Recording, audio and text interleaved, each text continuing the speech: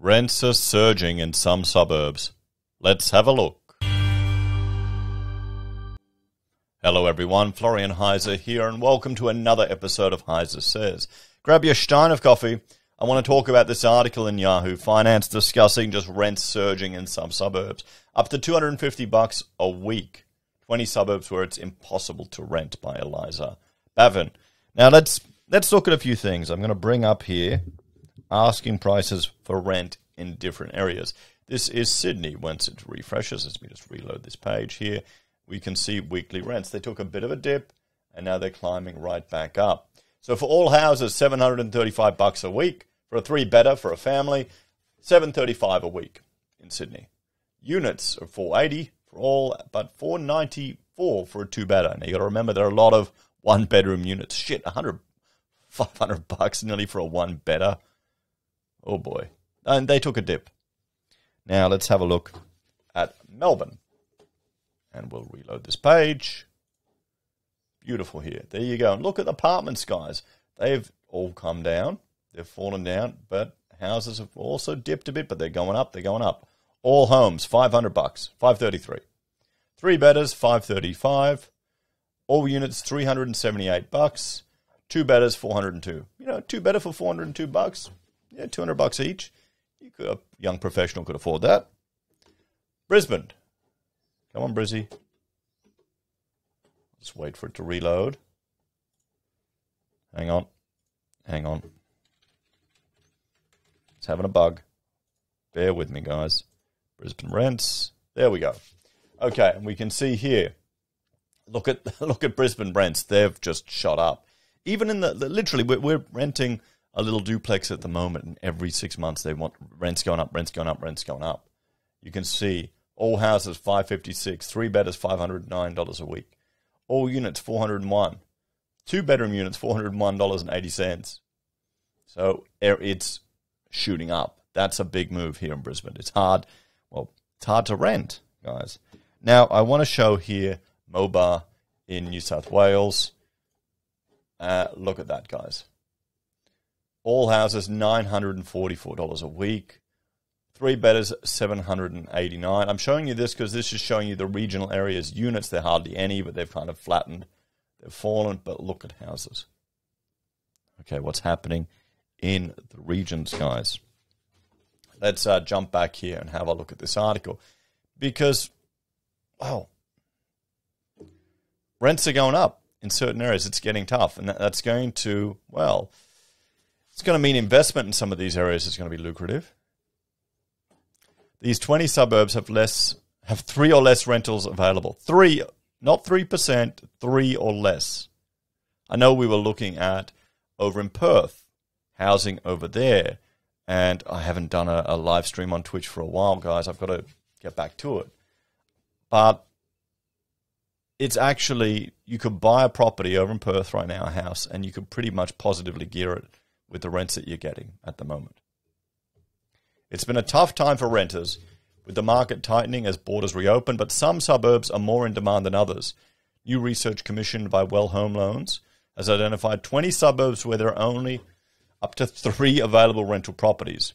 To qualify as a vacant, a property must have been advertised for rent for 21 days or more, and the suburb had to have more than 500 potential rentals, among other things. The result was a small list of Australian suburbs that had legitimate rental markets and where tenants were competing the hardest for available homes. Well Home Loans CEO Scott Spencer said there were 2 different stories playing out, with investors in a strong position and tenants struggling to find a home. And I was talking to a family member, and they're about to put the rent up on an investment property that they've got because, they can't afford. Well, no, they probably could afford to, but they can't risk being too far off the market price. So they've got a young family that are in there renting this place, paying an insane amount, frankly, what I'm thinking. But they're going to have to up it, and they may not be able to stay there. If you're an investor in a suburb that contains only 3 vacant rental properties, tenants have to compete hard for your property, which gives you a chance to push up rents. Conversely, if you're a tenant, life is really tough because it's difficult to find accommodation and rents are climbing fast. Scroll down here. Spencer said, In these areas, investors were the ones with significant market power. To make matters worse, all the suburbs in this report are in areas with very low vacancy rates, so even if tenants were prepared to move one or two suburbs along, they'd still find it hard to secure accommodation. He said the top 20 suburbs in order to how much the average rent has risen in the past 12 months. So Casuarina, let's have a look. Pelican Waters here in Queensland, rent increase in the past 12 months, $170. Mullaney, 150. Ballina, 145. Swansea, 140. Rye, 130. Noosa, North Beach, I'm thinking Noosa in WA, $130. Highland Park, $125. In a year, your rent's going up. $120 in Salty Beach. Reedy Creek, down in the Gold Coast. Reedy Creek, dodgy old Reedy Creek, $120 a month. $120. You're pretty much living on the highway. Currumbin Waters, $120. I mean, that's a decent jump, guys. That's a decent jump. Okay, this is per week. So all of this, $100 per week, that's $400 a month. Boy, $100 is the minimum. Spencer said tenants in these suburbs might want to consider buying. Yes, especially if rents had increased to a point where they were now more expensive than mortgage repayments. That said, Spencer also noted some of these suburbs had high levels of disadvantage as measured by the ABS, which would make it harder for local renters or residents to get onto the property ladder. Tweed Heads South and Tweed Heads West, for example, are located in an area in the bottom decile, which means the area is more disadvantaged than 90% of the areas within New South Wales, Spencer said.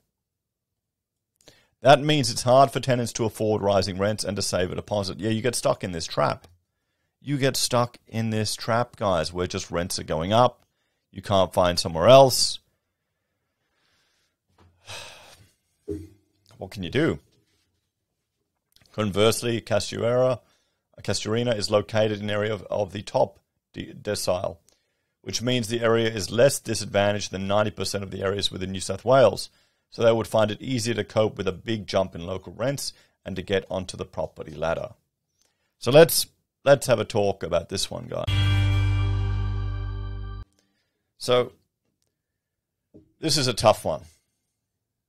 The people who are well off, they're going to be fine. They're going to be able to handle it, guys. You know what? I'm going to bring up a chart here that I think we need to look at. Just showing the differences in household income. So this is the real mean income by group. You can see here at the top, highest income, we're over $2,000. The middle, you're about just under $1,900. And this is household, by the way. And just the lowest income is here. Now, remember, this is disposable income. If you're on a disposable income under $400, that's all that's left, you're going to struggle with a $120 a week rent increase. That could take a big chunk out of your disposable income. If you're right up here, you'll be able to deal with it. It's going to be annoying. You'll be pissed off that you've got to pay more rent, and you may seriously start looking at buying something, but you're going to be able to deal with it. Here in the middle, it could go either way, depending on where you live. I mean, what are we looking at here? What's the highest? $200 a week extra in your rent. That's a decent chunk of your disposable income. Where here it's 10%. Here it's nearly 25%. Here it's 50%. This is Australia. This is the issue that we're facing, guys. And this is why people are just all over the place. Top left. Wrong thing. So we've got to look at what's going on here, guys. Do people get into more property? Do they buy in? The government incentivizes people to jump in, but you've got pumping up of the property market. I've done a poll on my community tab asking people where they think property is going. Boom, bust, steady, and it's a mixed bag, really. It's reasonably even. It's tough, guys. I mean, what you're going to have to do is the only solution, if you're stuck in this mess, you need to get rid of your debt. You need to find cheaper accommodation any way you can. You need to get additional income streams coming in. You need to sell every piece of junk that you have that you can liquidate to get out of your debt mess. And you need to try and, well, it only makes sense to jump in, doesn't it? If it's like this, if your rent is more expensive than buying a house, buy a house. But I'll go to negative equity. Yeah, you probably will if it corrects down 20%. But does it matter if you're there for another 5 years' time and it climbs back up, and you can do what you want? You've got the stability. The negative is you're stuck in one location. You don't have the flexibility. But how many people are already stuck in this location here? And just think, guys, the video I'm going to point you to now.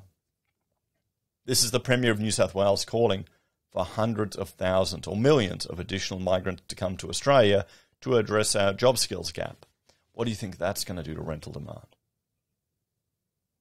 Maybe some of these areas and councils need to get out of the way of development so more projects can get off the ground.